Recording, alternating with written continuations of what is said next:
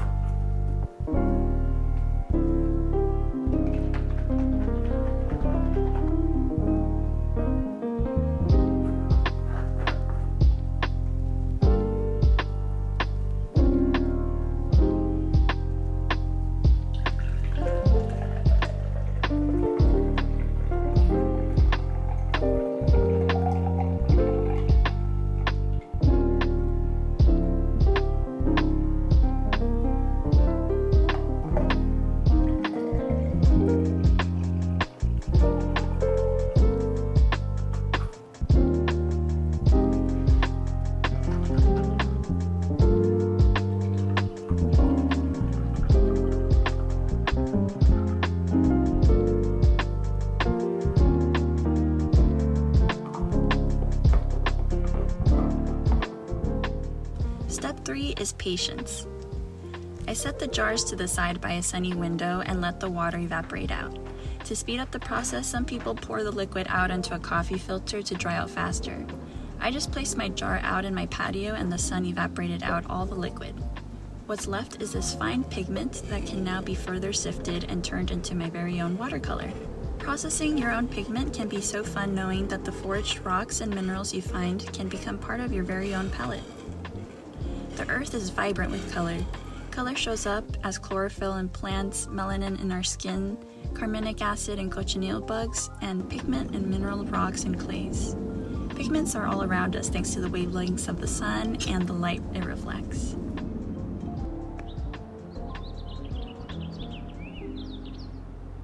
Once crushed, washed, and sifted, earth and mineral pigments are hand molded with a natural homemade binder. In my last video, I went over how to make the binder medium that is added to pigment to allow the color to transfer and hold onto paper. Without a binder, the pigment would just fall off the page.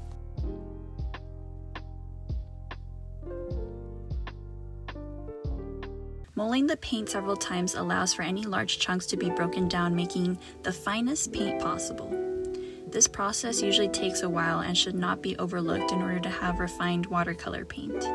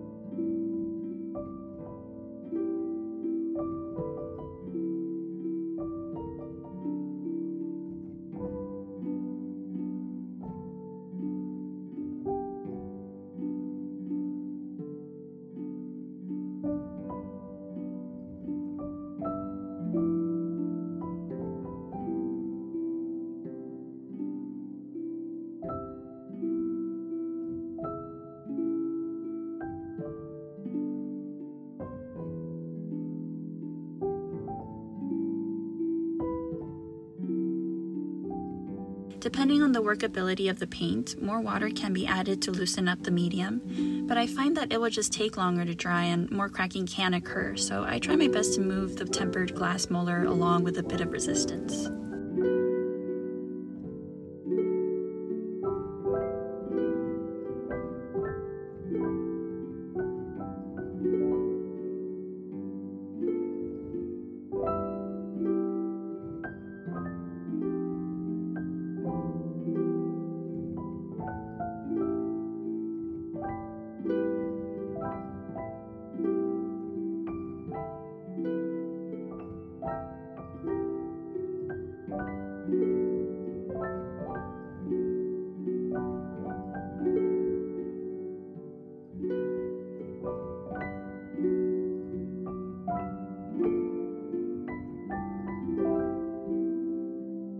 As you can see from my watercolor journal, which I hand-stitched myself, I'm testing out the smoothness of my foraged color in comparison to other purchased pigments.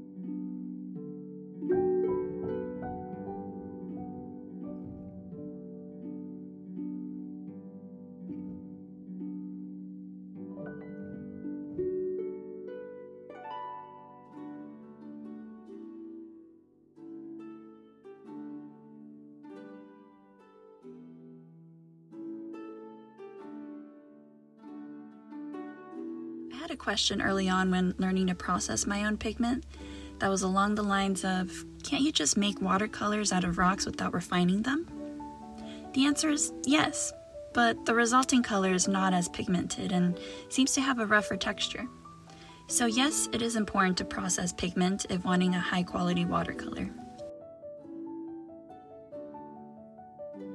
This entire process has taught me so much about the world of color, and many thoughts have been had.